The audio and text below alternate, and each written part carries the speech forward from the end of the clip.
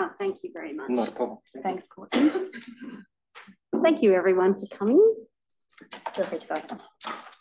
So today I'd like to talk a little bit about what's happening with antibiotic use in our pets.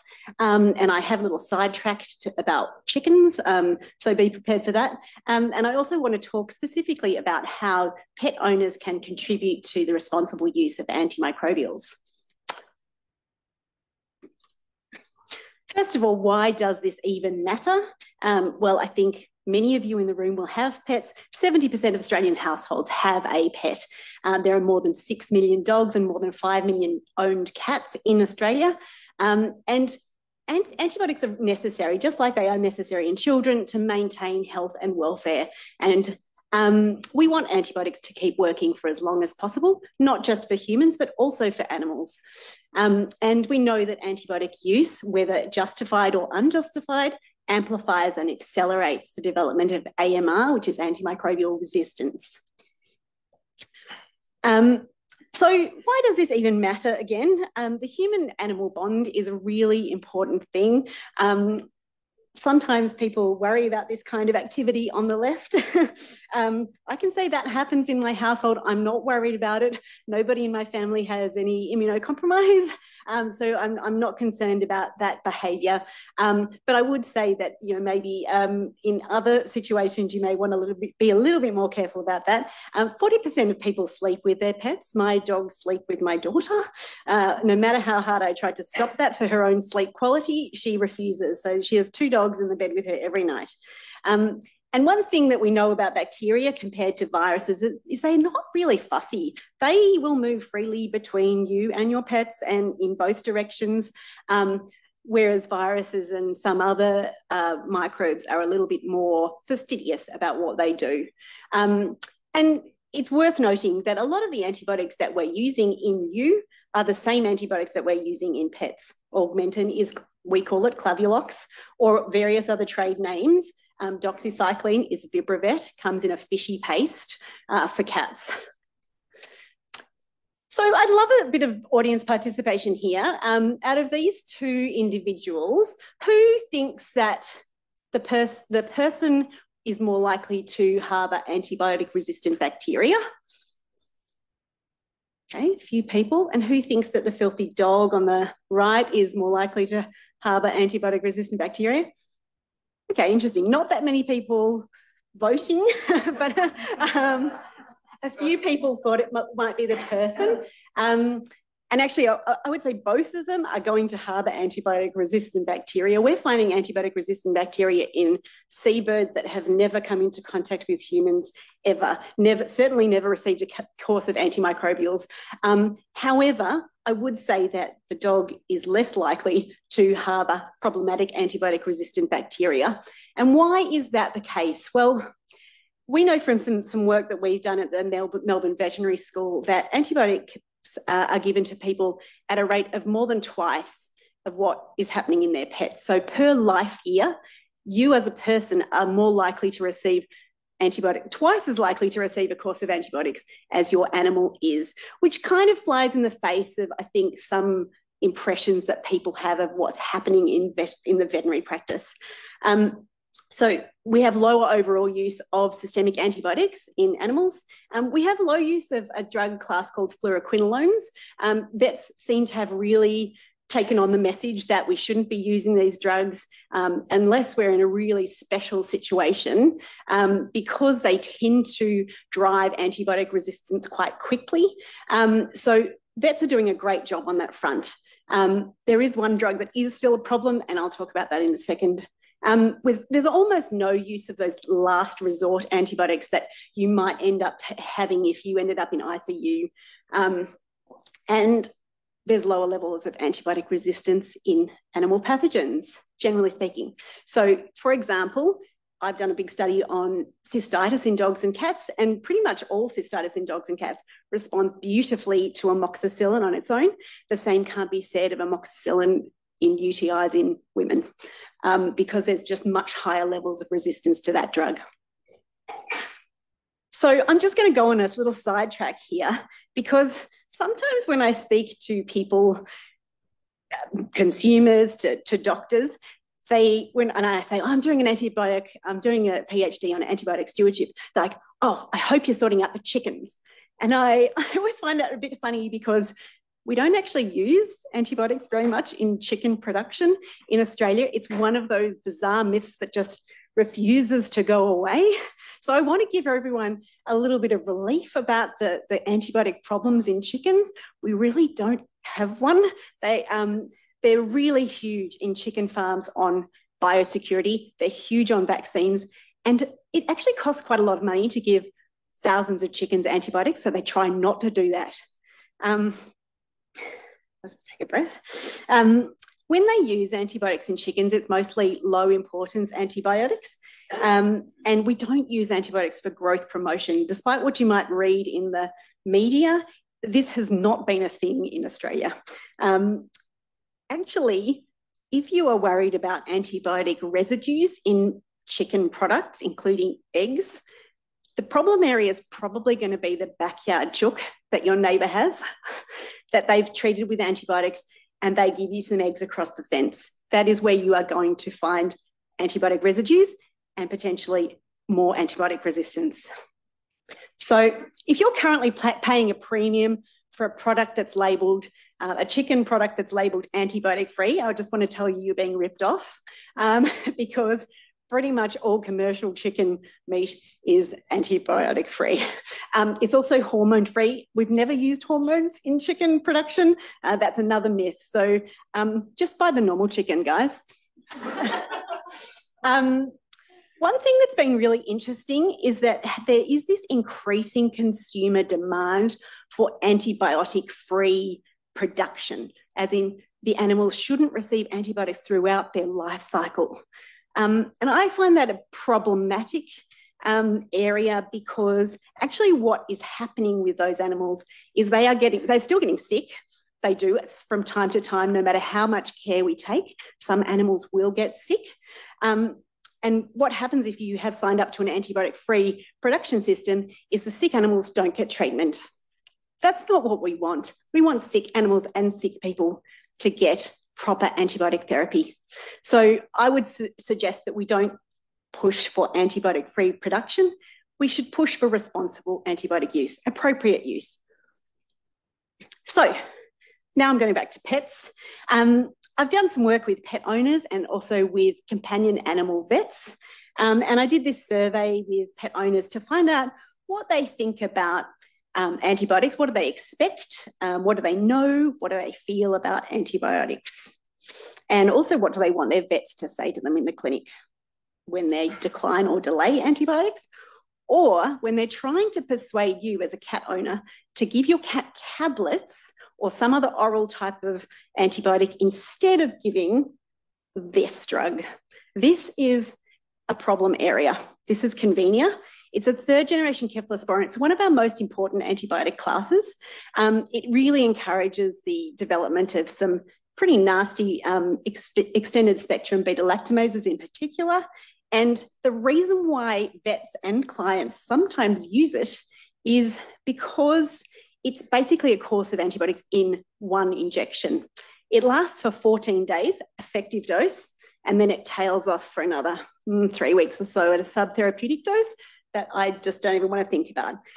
And basically, it's not a good fit for most of the typical infections that we see anyway. It's not the best choice of drug.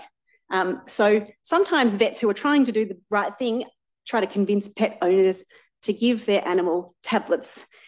Sometimes pet owners don't want to do that. And I understand it is hard with some cats. So just on the expectations, about a quarter of the pet owners that I surveyed had expected to receive antibiotics when they presented with a sick animal, specifically expected antibiotics, and 15% of them had actually said to vet, give me antibiotics. So it's not a myth that people are asking for antibiotics out there. With regard to the knowledge and opinions, I ask these questions. Sorry, it's not that clear, but the pink bars basically show the proportion of people who disagreed with the statement, and the blue show the people who agreed and the strength of that agreement, and the beige is the neutral. And what I found was that there was some confusion about what happens with bacteria between animals and people. There was not much appreciation that bacteria can move between those two. But it was interesting to note that actually a lot of the people who answered this survey were doctors. And that happened because a friend of mine was on Medical Mums and shared it. So I had a bunch of female doctors answering this survey, and still not many of them thought that bacteria transferred from pets to their owners and from owners to their pets. So I think we need to work a bit on that. So a lot of the reason I did this survey was with pet owners was to find out what vets should be doing when they want to do responsible prescribing in the clinic. So what I found was quite reassuring that although a lot of owners might want antibiotics, they're not actually that often upset when they are declined. 97% of people acknowledge that vets should really only give them when antibiotics are absolutely needed. And 72% believe that superbugs are a serious problem in Australia. About 2/3 understood that antibiotics carry some significant risks, but half of them thought that the risks were confined to that treated animal. And I think that speaks a little bit to what Mark was saying earlier. And just under 40% knew that bacteria transferred from pets to owners, but even fewer knew that it went the other way around. We had this idea that we are clean and our animals are dirty. It's not really the case. So this is more about, I normally tell vets about this, you need to tell clients about what's reassuring about the animal's presentation, and talk about direct adverse effects and AMR risk to the pet, but also focus on the effectiveness of treatment. So where convenia, for example, is not the most effective treatment, owners should hear that so that they can come on board with the idea of giving their cat some tablets. Reassuringly, most people trust their vet and trust that their vet has their animal's best interests at heart. So after the survey, I decided to do some interviews with pet owners and with vets who treat pets. I did over 50 hours of interviews and a lot of painstaking transcription and thematic analysis. And I deliberately selected people to interview who I thought would represent the most diverse range of views that I could find. And it was really interesting. So first to the pet owners, as I've said, they see the vets as trusted experts who have their animal's best interest at heart. This person said, I have a lot of trust and faith that our vet genuinely cares for animals, doesn't want to rush into giving them too many antibiotics over the course of their life. This person was a little bit contrasting. I was probably a bit pissed off that my dog didn't get medication. I really wanted something to fix it. You just think that you're going to get something. It's a shame. Doctors sometimes say, I'll give you a script in case you need it, but vets say you'll have to come back. So you sort of think, I'm going to have to pay for another consultation. Is this a money-making thing? It's not a money-making thing. The owner's priority even is that they would like their animals' suffering to be relieved as soon as possible. And I think that would be true where parents are coming in with children suffering from sore ears or whatever it is. If people believe that antibiotics are the way to relieve that suffering as soon as possible, that's what they want. And we need to find ways to address that. We need to address the pain when a child has an ear infection. We need to address the other symptoms when a dog has an infection that's causing them to suffer. You don't ever want to see your pet suffer.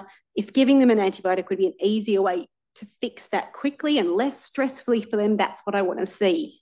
The speed of recovery is important for me. I don't want to see my dog uncomfortable or stressed. So you can hear that the owners are really invested. We really love and care for our animals, and we do not want them to suffer unnecessarily. So if antibiotics are not going to make them get better faster because they've got a viral infection, we need to clarify that with our owners and say, I can give you antibiotics. It won't make any difference to the speed of recovery. So similar to what Mark was saying, there were some major gaps in the pet owner's understanding of antibiotic resistance. You've got a cold and the GP gives you antibiotics, and when you actually need them, your immune system is kind of already adjusted for antibiotics. Someone said, I would assume antibiotic resistance is the same as when you get a vaccine, your body builds up a tolerance to whatever you're being injected with. And I always got told resistance happens if you don't finish the course if you don't finish them, and if they're overprescribed. I don't know whether a new bacteria forms that the antibiotic doesn't work on, or it just gets stronger and the antibiotic doesn't work. So I think there's a little bit of work to do there. So when I asked vets about why they sometimes give antibiotics when they don't think that antibiotics are going to help, that was really interesting. There were two main fears that they had. One of them was that your animal is going to get much sicker and potentially die and suffer along the way, and that the vet will feel all sorts of guilt and regret about that, obviously. The other fear is that they'll fail to meet your expectations as an animal owner, and that has some important downstream effects. If you're a dissatisfied client, you can take all sorts of paths. You may decide to have a confrontation with the vet or with the receptionist at the clinic. Vets are really nervous about protecting their staff from those uncomfortable situations. I had vets say, you know, I got slaughtered on social media when I refused to give antibiotics. I've been reported to the vet board when I didn't give antibiotics to someone who wanted them. And that's a really, really stressful process for a health practitioner. Sometimes vets feel it's futile to say no because you're just going to go down to the clinic down the road and get them from another vet. Sometimes they're nervous about the business, the loss of reputation, financial consequences. Maybe their colleagues will be frustrated for them because they should have just given the antibiotics in the first place and not upset the owner. And they might get professional reprimand from the board if they're found to be negligent. And these things are compounded by some other factors which are mostly outside of the vet's control. Things like clients explicitly asking for antibiotics, vets who are running out of time. They've got a waiting room full of 20 people. They don't have the communication strategies to talk to clients about why they shouldn't be giving antibiotics. I won't go into too much detail. So some of the pet owner behaviours are not helping too much to get optimal treatment for animals. One thing that came through quite strongly was that pet owners often have this expectation of a quick fix, that it's a one visit. My pet is sick, I will come in one time and it will be fixed. So that drives unnecessary use of antibiotics. So this vet said part of the decision is client expectation. If you give a client a week of antibiotics and the dog needed 2 weeks, they'll be annoyed about having to come back, pay a recheck fee, pay for more antibiotics. They say things like, I just want this sorted and I don't want to have to keep coming back. Then I'm going to be more inclined to give them a course of antibiotics that I'm fairly confident is going to get on top of that infection. So they're giving excessive duration of therapy because they're protecting themselves from the owner who's saying, I don't want to come back. Asking for antibiotics often will lead to you getting antibiotics, especially if you think that that's what you really need and you are, I guess, expressing frustration with the vet not giving them to you. I didn't think the cat needed any antibiotics. The owner was still like, no, my wife says he has to have some antibiotics. And I said, all right, I'll give you some Clavulox. And he's like, no, it has to be an injectable antibiotic or she'll be very angry with me. People say, I've had this antibiotic before, I want it again. And so my colleagues were like, just give it again because otherwise it might come back to bite you in the butt. So poor antibiotic selection, wrong antibiotic, and probably the cat didn't need antibiotics anyway. Confrontational behaviour will also lead to unnecessary antibiotics. Vets are really scared that you are going to scream at them. They get abused on a daily basis. They often get accused of money making, fleecing people. It's a problem throughout the vet profession, and as a result, we have extremely poor mental health and extremely high suicide rates. So they're really keen to avoid any confrontations that they can. God, if I don't give them what they want, they're going to scream at me, they'll scream at someone in the clinic. So this other person said, in the case of a difficult client that you've had trouble with, there's a touch of worry that they're going to come back and they're going to be pissed off and all that sort of thing. So let's make absolutely sure, and that leads to an excessive duration of therapy. I'm going to wipe out any pathogens they might have by giving them 4 weeks of antibiotics when maybe they only needed 1 week. Client disengagement was another interesting one. If the client is afraid of handling their cat, or if they're busy, or if they seem like they're not going to remember the tablets, they're too blasé or whatever, then my feeling would be, I'm going to give Convenia that injection, and at least he has that in his system.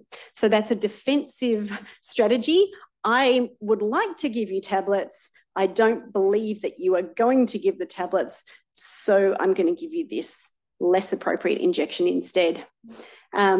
So that's not great. I mean, I don't want to be too negative here. So I'm going to move on to what pet owners can do to help their animals to get the best possible treatment and the best outcomes.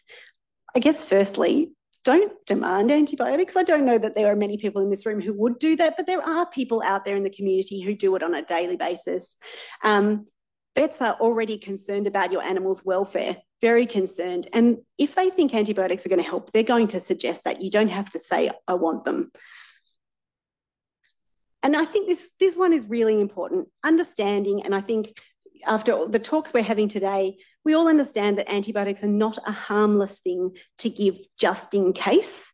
They're not a thing to give instead of doing diagnostics, and they're not a thing to do instead of doing good nursing or addressing underlying disease. And I point that one out because one of the issues we have with resistance in companion animal practice is ear otitis externa in dogs. The skin of the outer ear becomes severely inflamed. Then you get this cycle of infection. But actually the cause of most of these cases is an underlying allergy. They're allergic to something in the environment. It can be their food, it can be pollens, it can be all sorts of things. If you don't address the allergy, you can treat the secondary bacterial infection with loads and loads of fun antibiotics, but it doesn't actually make the problem go away. So if owners say, I don't want to investigate this allergy, I don't want to treat the allergy, then they just end up in a cycle, and it drives resistance and it drives unhappiness for the dog and for the owner. Remember that the most convenient antibiotic to give is often not the best choice. And this links into being willing to put in a little nursing effort at home. Cats are sometimes a bit challenging to tablet. I think if anyone here has a cat, they might have experienced that. There are ways you can tackle that issue. There are cool YouTube videos on how to tablet cats, how to make a cat burrito with a towel. There are things you can do to make it possible to give oral antibiotics to a cat. And if you're in doubt, you can always ask the nurses at the vet clinic. They are great at getting oral medications into your cat and helping you out with that. And I guess also appreciate that not every ailment is going to be solved by one vet visit. I think being prepared to come back if needed is a really good thing to do. And that's all I had to say.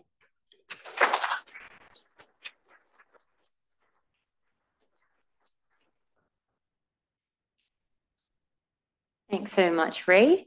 So then for our final presentation today, and then we'll go on to our panel, is Dr. Olivia. Olivia is an infectious diseases doctor who works here at Peter Mac.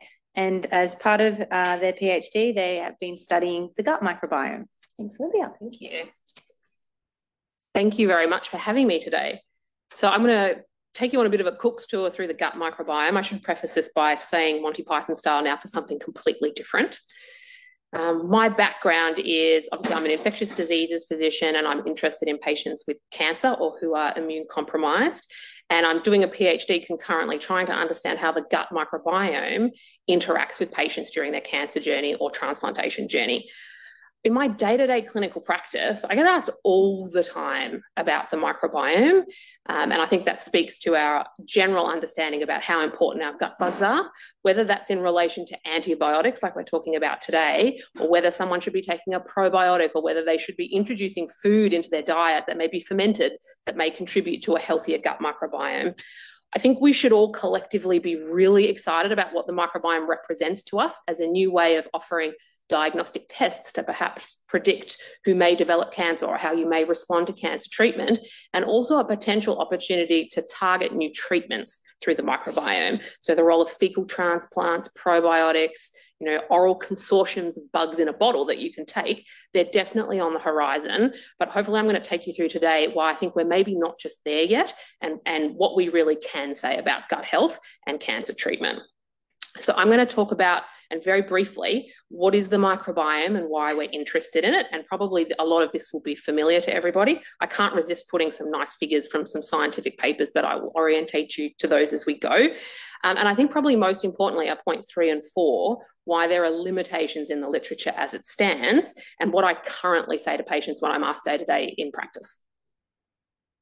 So what is the microbiome? Our bodies are host to absolutely trillions of bacteria. These live in our mouth, up our nose, on our skin, and in our gut, and they're collectively referred to as the microbiome. Our microbiome develops with us from birth over a lifetime, and each of us have our own unique microbiome. The largest numbers of our bugs are in our gut, and that's largely what I'm going to be talking about today. There is an ongoing relationship between our gut bugs and our immune system, and that is essential to our health and wellness. And that determines also whether we're in disease or states of unhealth. Disruption of our gut bugs is associated with the development of cancers, and basically every human disease you can think of has been linked with a disrupted gut microbiome. But what's really important is, are these microbiome disruptions the cause or contributing to the cause of our cancer or disease, or are they a consequence of the disease? And that's really the question that needs to be answered before we can ever realise the true potential that the microbiome represents as a new way to treat patients. So why are we interested? And so this is one of the figures that I mentioned, from one of my favourite papers. What do we know about the microbiome so far in disease? Well, we know that the microbiome of people who are healthy is very different from patients with cancer and every other disease.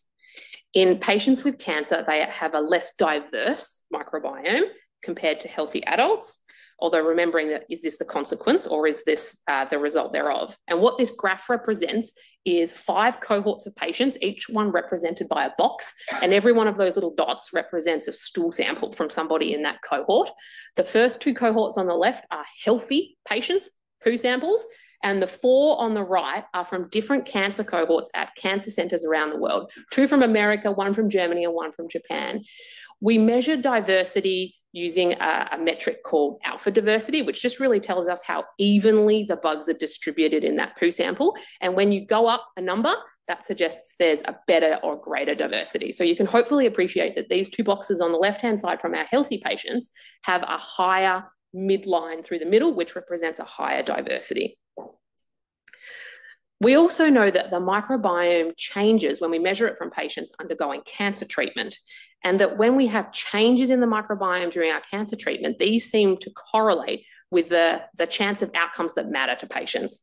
So whether they're likely to experience complications, including infection or toxicity from some of our therapies, how they respond to treatment, and overall survival. So some of these microbiome features, really suggest that they can help us predict things that matter down the line.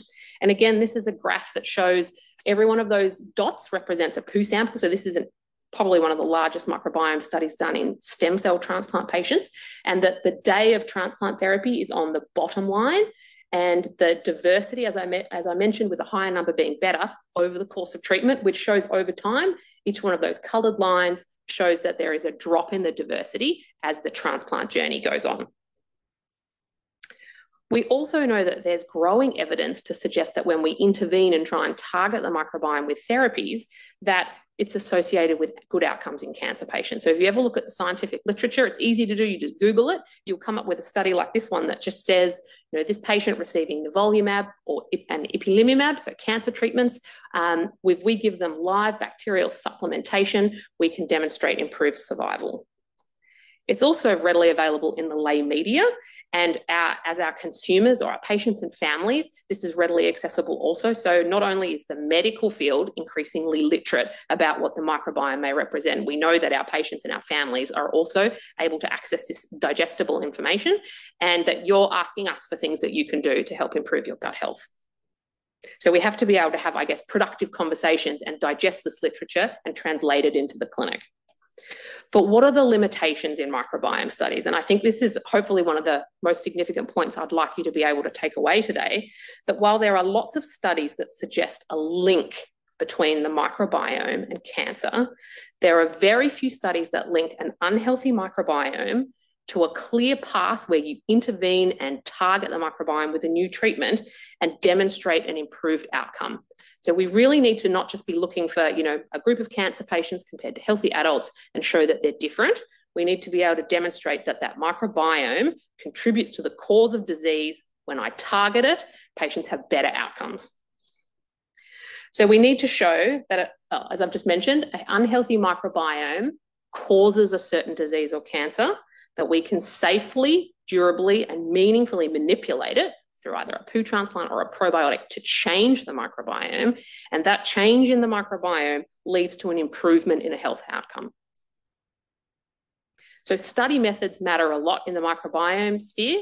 And I'm not going to belabor this too much, but the inter-study variability and the way we conduct these microbiome studies can contribute so much to the things that we observe. They can sometimes overpower the thing we're trying to find, which is differences in poo samples between patients. And I've just mentioned some of the major factors that contribute to the results that we may see, which is how we collect a sample from a patient and store it. There can be loss of bacteria, which are, you know, quite fastidious and require certain environments to live in our gut. They can disappear when we put them in a tube.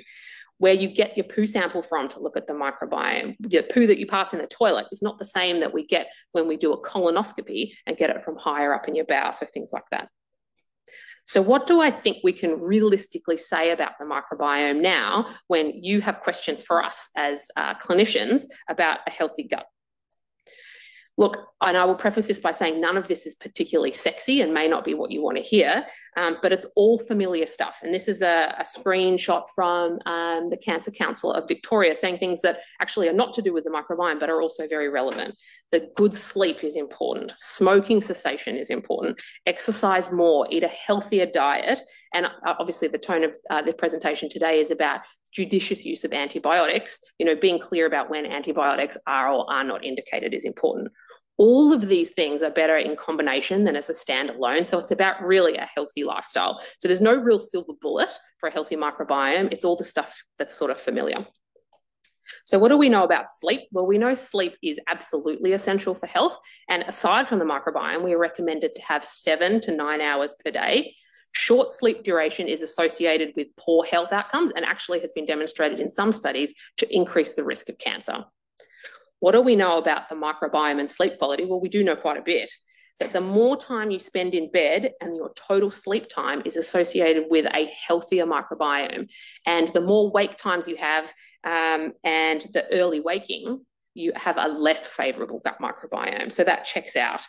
And our sleeping habits matter. So if we undertake a study in a group of adults, ask them to go to bed at 9 o'clock every day and then ask them to change their habit and go to bed at 1 a.m. for a night, we will the next day see a change in their microbiome. So sleep regularly matters. The good news is that when you go back to a regular sleeping pattern, you have restoration of those healthy features. So it's really an ongoing battle to make sure you have good sleep. Smoking, I mean, we don't need to mention in a cancer hospital that smoking cessation is a good intervention, but smoking is actually also a major risk factor for various gut diseases. We know it's associated with peptic ulcers and some inflammatory bowel diseases like Crohn's disease. When we look at the gut microbiome of adults who smoke versus those who don't, There are significant differences in the population and the composition of bugs. And when we test the microbiome before smoking cessation and afterwards we show demonstration of recovery of healthy, favourable bugs. So perhaps that's another reason to encourage or justify smoking cessation to those around you. Exercise is good for us. Sometimes I don't always want to hear that, but it is. And the gut microbiome is also influenced by how much we exercise. So there's numerous studies looking at this, like really interesting ones, but one of my favourite is they took the Irish rugby team, so obviously elite athletes, and compared the gut microbiome to a similarly matched age cohort of healthy men and demonstrated that although the microbiome in healthy adults was good, it was even better when you looked in elite athletes. Not to say that you need to go out and start playing rugby. And that the more you exercise, the better your gut microbiome looks. So definitely keep it up. You can, with the introduction of exercise, induce favourable findings in your gut microbiome. It's the effect that you see is probably best in those who are overweight and don't exercise much at baseline, but we probably all have gains to make. But like the sleep, it does require maintenance. So you can't exercise for a week, see a good change and expect that to persist. And it works much better when it's combined with a dietary intervention. So what can we say about diet? Well, obviously the food that we eat is what we're directly putting in contact with our gut bugs and is critically important to our gut health and composition of our bugs. There's two really nice studies, which I'm just going to run you through. The first is the PREDICT-1 study, where they looked at 1,000 adults and did very detailed dietary histories and correlated those features with features in the gut microbiome. And they demonstrated that those patients with a lower BMI and who had greater cardiovascular fitness had a more diverse, so a more favourable or healthy gut microbiome. Those patients that ate healthy animal and plant-based foods, so good foods, compared to those that ate unhealthy plants and animal foods, also was associated with more favourable features. In an even larger study in the American Gut Project, where they looked at over 10,000 adults, they demonstrated that the more plants you consume is actually more important than whether you class yourself traditionally as a vegan or an omnivore, etc. And that healthy bugs increased with increased diversity of plant consumption. So the take home of that message, I think, is eat broadly and from a variety of food groups is the best way forward.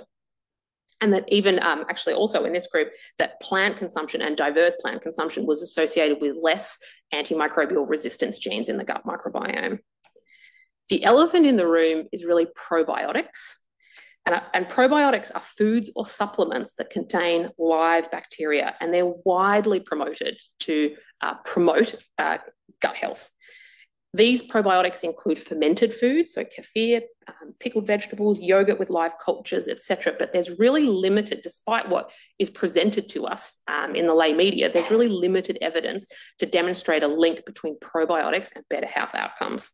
I never say never to patients because often people are quite wed to taking their probiotics, but it's more about understanding the limitations of the product and really being clear about what you're spending your money on.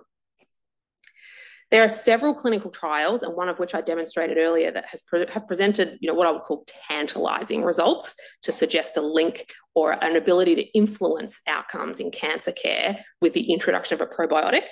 And I think the important take-home message here is that the probiotics used in a study, a randomised, really rigorous scientific study, are different to the ones that you will get off the shelf at Woolworths or a chemist warehouse.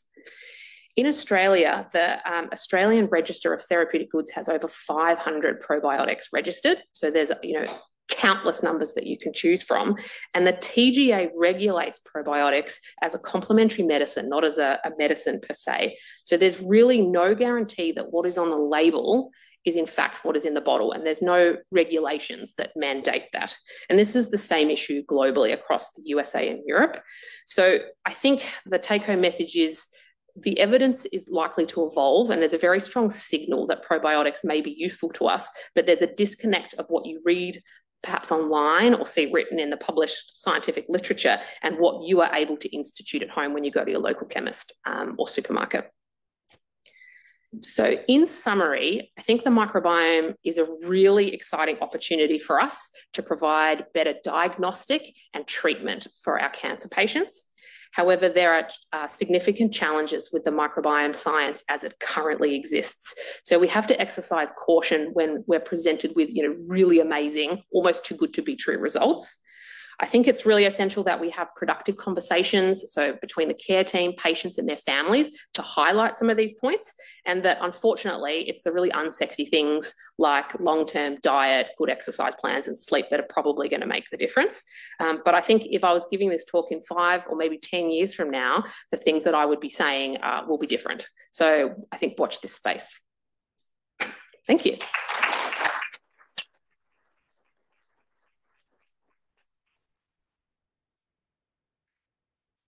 Thanks so much, Olivia. So now, for the last little bit of time, we'll get some chairs set up. We'll invite all our speakers to the front, including both our clinicians and our patients and consumers, so Nathan and Steph. And while we're doing that, Kaz, we've got a photo of Steph's arm to chuck up on the screen. So this is really for you now. No question is too stupid. We've got these fantastic people up here to answer your very dumb questions or your very clever questions or whatever you want to know. And I love hearing about the microbiome, actually. And one of the consumer forums we did have was actually for Peter Mac, and we had a full room of very interested patients, actually, who wanted to hear about it. And we are using poo transplants already, aren't we? So do you want to tell everyone how we're doing it and the potential for the crapsule? Thank you, Kaz. Yes, you're right. We do currently have an established pathway for a microbiome therapy, and it's really established for one condition. That's actually an infectious disease called Clostridium difficile colitis. So it's an infectious diarrhea that really develops when the normal healthy microbiome has been disrupted and there's overgrowth of this pathogenic or unhealthy bug called C. diff. And the treatment or sort of the way at the end stage when we've lost all our other options for treatment, we will sometimes offer a fecal transplant, which is basically just repopulating and replenishing a healthy population in the gut.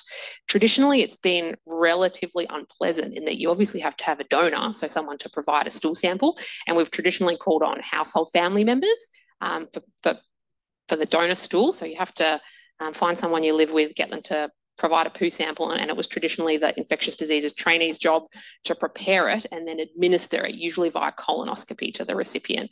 But the horizon is looking bright for fecal transplant in that we are able to reconstitute some of these bugs in the form of a capsule or called a crapsule that will hopefully be available in Australia sometime in the next 18 months. So put your hand up if you have an allergy, actually. Put your hand up if you think you have an allergy. Oh, I don't think I have one. I'm the same issue as everyone. Yeah. So after what you saw today, those of you put your hand up if you do think you're going to go and find out if it's true or not. Well, that was going to be my question then. Yeah. But maybe can I put that to Elise because Jason stepped out? How do we go about? I'll bring the mic to Elise, but I would like to get delabeled. I'm very certain my childhood rash is not a true allergy. What would be the steps for me to get rid of this allergy off my medical record? Thanks, Connie. 2 ways. One, if you happen to be in a hospital that has an opportunistic delabeling program. So there's a number of hospitals across Victoria that will similar to what happened to Nathan, opportunistically, you come in, you're being treated for another condition, and we notice that you've got an allergy label. We do an assessment and a risk stratification and can delabel you whilst you're in the inpatient setting, but that's obviously an unplanned process.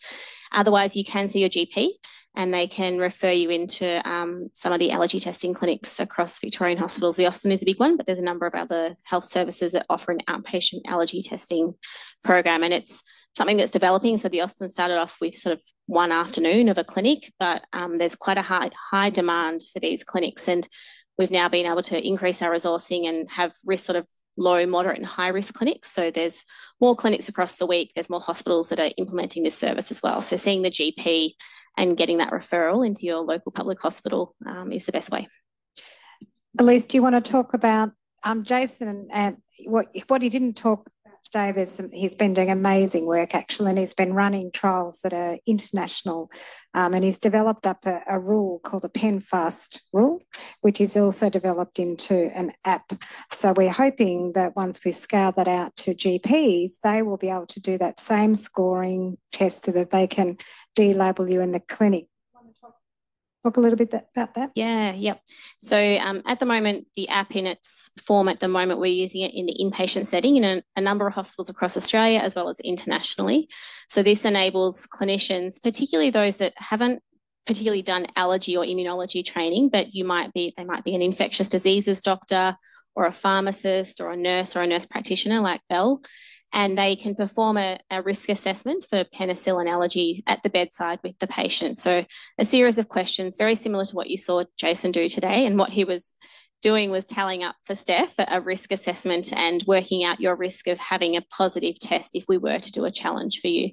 So this assists clinicians that may not necessarily be trained, but offers them the tools to be able to do this and offer it to patients so that we can help more patients be delabeled.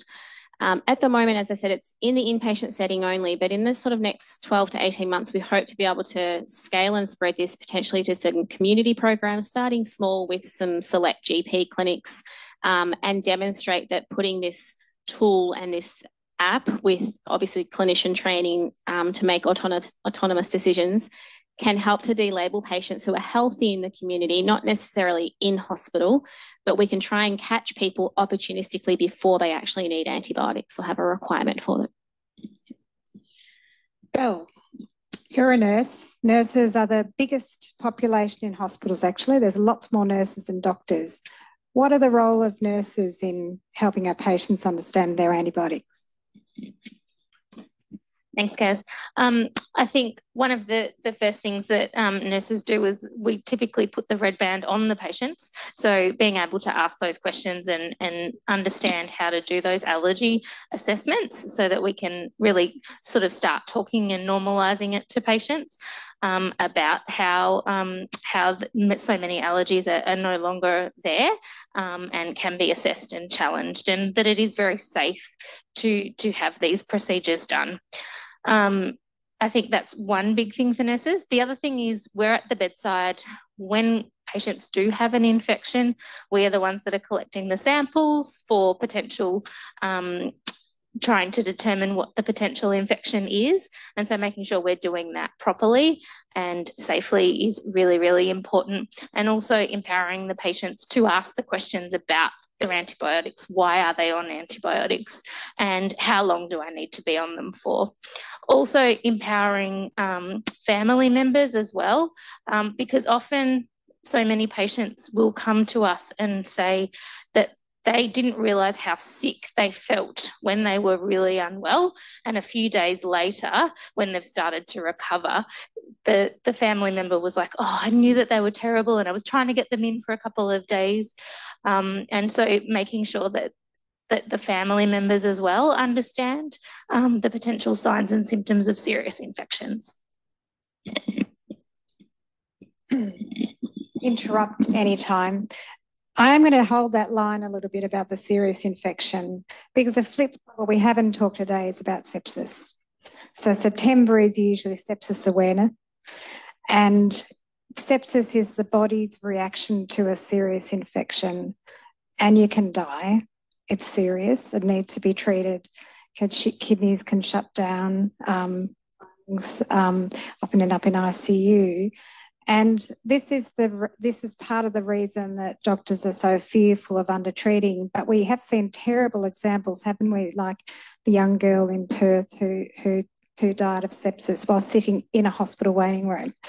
So Gab, this sepsis question, I'm going to put you on the spot here, is a really difficult one for kids, because kids often can't express that, you know, they've been having rigors at home, or, you know, they've got severe pain, back pain. How do you work with families when babies are brought in or kids brought in and you have to decide whether it's a virus or bacteria, or what do you do? You're right. It can be very, very difficult, even for clinicians that have worked in the field for many, many years. We have a very low threshold in very young children, so infants under 3 months of age, to assume the worst in those and treat for a serious bacterial infection. And I think what that means is that we're over-treating a lot of young babies, but they can get so unwell so quickly. We don't have time to wait. As they get older, it starts to get easier. And there are, I mean, similar to how we would manage adult patients, there are different parameters of their heart rate and blood pressure and how they're looking to help us differentiate more unwell children from ones that perhaps, just have a viral infection but still looking a bit average. One of the things, though, I always teach the team I work with is to just really listen to what the parents and the carers are worried about. I think, and particularly kids that might have gone to the GP for, on Monday and back on Wednesday and now are in the emergency department on Friday. That type of stuff would always ring alarm bells to me, that, they've been worried about this child so many times that they've sought medical advice numerous times. And I think just taking that parental concern into part of your assessment is really important as well. Steph, you've got a kid. What are the things, when have you been really worried about Lottie? When have you really thought, gee, I need to take her to go and see someone? As a parent, what are the things that would worry you the most? Well, probably the first time it happened was she was probably 4 or 5 months old. I stepped into the bathroom for 30 seconds and came back, and she was face down on the floor and grey. We were living near Box Hill Hospital, so I literally ran with the pram to the hospital, and Jerome met me there, and she was just white as a sheet. They took her vitals. It didn't look too bad, and then she persisted with a projectile vomit that probably went about 3 metres. So that was one, but another incident I was... another time it was actually... all of that, don't you? Jerome. Gab's husband's actually a paramedic, so the same thing happened to her. So really? She'd say, Dan, bring the ambulance. Sorry, Steph, keep going. That's all right. The second one was actually, I was at the ballet with Mum, and Jerome, actually Lottie was with my dad, and she developed a high fever. Jerome managed to pick her up at some point later in the evening, but before we'd left the ballet. She had a really high fever, and he ended up taking her to the Austin and asked for a X-ray because he was worried she might have had pneumonia, and she just had a really, really, really bad virus, which I ended up getting about 4 days later. I guess that's a good point, because a virus can look exactly like a severe bacterial infection. And I guess that just made me think of the need for better diagnostics. So we still rely on some of our older traditional ways of diagnosing a severe bacterial infection. And I think when we can get more rapid at the bedside ways to differentiate between bacterial and viral infections, we might be able to use antibiotics more appropriately. Nathan, so because of all your medical history, we would classify you as someone who's probably pretty experienced with hospitals. Your experience with how they work and what happens. And you've obviously gone through this and have a pretty good understanding. How would you go about explaining to someone else about this allergy thing? Do you feel like you have the knowledge now to explain to other friends and family, and have you been doing that? Yeah, excuse me, sorry. Yes, I think I do. So obviously this session's been absolutely amazing to build on that knowledge, but I think my family and friends would agree that I'm pretty vocal and passionate. You're about... Dr. Nathan now. That's Dr. Steph to all our friends. Okay. Yeah, no, I think I've been quite vocal to people that if you've got this type of allergy, then you should have the opportunity to actually have it re-diagnosed, or just to make sure that you've got access to a wide range of medical treatment versus locking it down to options that may not be the best options out there. Bree, what do you do with, how do vets diagnose allergies in pets? The same? Rashes and Yeah, how would you? a lot of it's, I mean, I was just speaking to someone earlier, dogs and cats are all mammals are fairly much the same scheme. We're very similar on the inside and outside. There's a few, except we can eat chocolate, but they can't. Yeah, well, I was going to say, yeah, so we metabolize some chemicals in a different way, and that can be really important. But in terms of allergies, it's very similar. So dogs often are allergic to pollens that are circulating in the air, and they have an airborne allergen. But instead of getting the hay fever symptoms, they tend to have more of these skin symptoms. That seems to be the more common manifestation than it is in humans. And then, yeah, these ear infections that people don't typically think of as part of allergy, but it is driven by allergy. Yeah, so we're very similar, and that is why we have a lot of the same drugs. My question to you then is, if they're presenting with a skin rash, is there then a drive from patients expecting that to be fixed with antibiotics as well, and then it's just a endless cycle? Yeah, there is a lot of expectation of receiving. I think a lot of the time when we present to a vet or to a doctor, we expect to walk out with something, whether that's a drug or some instructions of what to do. It is difficult to walk out with nothing and to have people say, well, there's nothing I can do. You just have to go home and get over this virus by yourself. I think it's really, really powerful to give people things like nursing instructions, things they can do to at least improve comfort. If you can't do anything else except wait for the immune system to do what it's there for, I think providing comfort and addressing those symptoms is the best thing that we can do. And I'm always telling vets to make sure you address the, pain relief. Just give pain relief if there's pain, and then you can check in with the pet owner in a couple of days and say, is this now resolving? If not, let's have another look. Let's have another think about it. Yeah. Mark, what sort of language should we be using when we talk about these things? It's a big problem, isn't it? Because we've talked about some pretty medical concepts, haven't we, today? Words that you probably wouldn't have heard before. You saw some pretty horrible pictures up there. We don't do a very good job, and there's been lots of evidence around saying not using things like superbug because, well, what does that mean? So how should we be talking about it? Well, I agree with what you've just said, and you said that at the very beginning, this kind of militaristic word, war against superbugs is counterproductive in the sense that it's not actually true, because some bugs we need.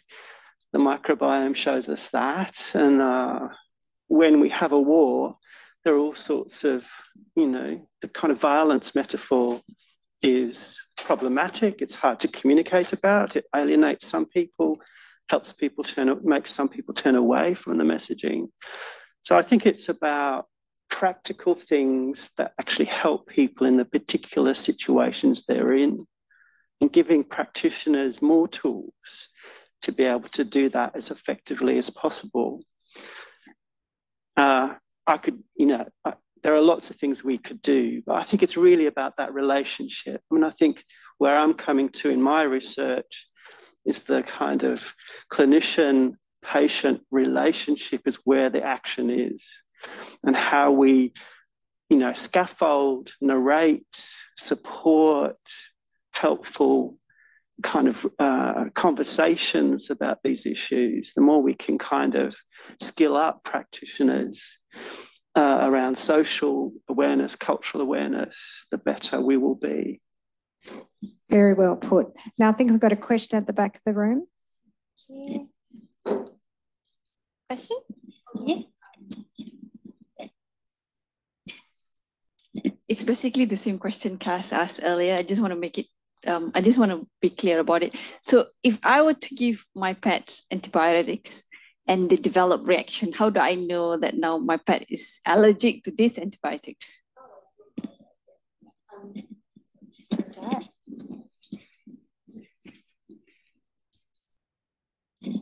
the good news is we don't actually see antibiotic allergies much in pets.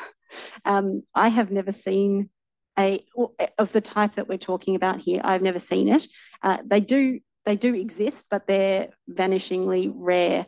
So I would say you don't. Generally speaking, pet owners do not need to worry about this. It's a very unusual outcome, and your vet would probably be quite excited to hear that your animal has had a reaction. They definitely get all those things that Jason was saying are not real. That they're more adverse effects, things like diarrhea, not wanting to eat, all that stuff. That is very common. But those other types of allergies, quite unusual. Yeah, they're actually the one that, actually, I can't remember which drug Steph, were you allergic to? Bactrim. Okay. Yeah, so there is, yeah, Bactrim's trimethoprim?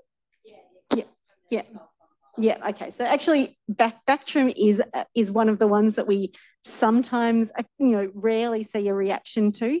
And that can actually cause hepatitis, it can cause thyroid problems, it can cause some skin eruptions, but only if you use it for quite a long period. So I would say don't worry about it too much. It's most unusual. Okay, and then a question. Yeah, just a question from a non-clinician born out of ignorance at the moment. When faced with increasing amounts of antibiotic resistance, I beg your pardon, multi-drug resistance, are there any other alternative therapies being thought of, like for instance, bacteriophage therapies? Is there any hope for that at all? Any clinical studies using bacteriophages? Yes. Yep, bacteriophages are on their way. These are like a virus that kill bacteria. They're like tiny little, they pierce the bacteria and kill them almost instantaneously. So there's studies where patients have had golden staph infections and they've popped the bacteriophage on, and it's like something out of a sci-fi movie. It just sort of, yeah. It's an area of active interest. In fact, Monash have a big centre and there's some in New South Wales. I think they're starting to be offered. We have email groups where, someone from Sydney always says, oh, yeah, give them bacteriophages, but I've not used them yet, but they're coming. Yeah. Yes. It is interesting. It's not just bacteria in our microbiome, is there, Liv? What else is in there? You're right, it's a complex ecosystem, and we focus, or the literature is focused largely on the bacteria, but there's parasites, there's viruses, it's a complex community, and we're just sort of starting to uncover what the viruses in our healthy microbiome may represent and how they may change when you, say, have a viral infection, or when you're unwell, if there's an imbalance in the viral population. It's also fungi as part of your microbiome as well. And we obviously know you can have infections from fungi, but they're also part of your normal healthy flora. So trying to understand that is part of the future as well. I'll just add as well about the phages. I guess the other part is, yes, they exist, and similar to like the drugs, it's how do you deliver that medication? So there is work developing in that, but yet still working out what is the most effective way for it to survive in the bloodstream and get to the point of infection. So, yeah. This question is for Olivia. I'm not really sure. Microbiome is the same as normal flora, or you just touched on it a little bit now. Would you mind clarifying that for me, please? Yes, sure. So we are absolutely colonised with trillions of microorganisms that make up our microbiome, and we have a healthy microbiome that develops with us from birth and evolves over a lifetime. That microbiome is found, all over our skin, from our head, up our nose, down our throats, in our guts, which is part of our normal flora, which we sort of colloquially refer to as our flora. But it's an interchangeable term. But yes, we have a healthy microbiome, which we would not be able to live without. Yep. Oh. If we are actually a recipient of chemotherapy in the past, or we have received a lot of antibiotics in the past, so we wipe out some of the gut microbiome. Can we redevelop this over time? 100%. So the way we interact with our environment is that we're constantly exposed to bacteria, whether it's the, our own populations on our skin, on our pets, our family members, and, the way we eat. We're constantly exposed to populations of microorganisms that will be replenishing and interacting with our microbiome. After you've had chemotherapy or other cancer treatments or even antibiotic exposures, there is a temporary disruption to that healthy population, and it takes a period of time for it to recover. The thought is after a single course of antibiotics, that takes some months. But I guess if you're having cancer treatment that continues over months to years, there may be long-standing disruption. I think understanding exactly how the populations change over time, what we should be endeavouring to recover to, is a really important question that needs to be answered by the literature before we can say one probiotic or one fecal transplant fits all. And probably lucky last before we talk about the reactions. Thank you. I have maybe two questions. So one is with regards to the antibiotics. I think I spoke to, about a condition where someone would be given antibiotics continuously, but the infection or whatever is causing is not going away. They can be given maybe 2-3 kinds of antibiotics for a long time, but the condition is not going away. What would be the implications of continuing taking those antibiotics and yet the problem is not being fixed?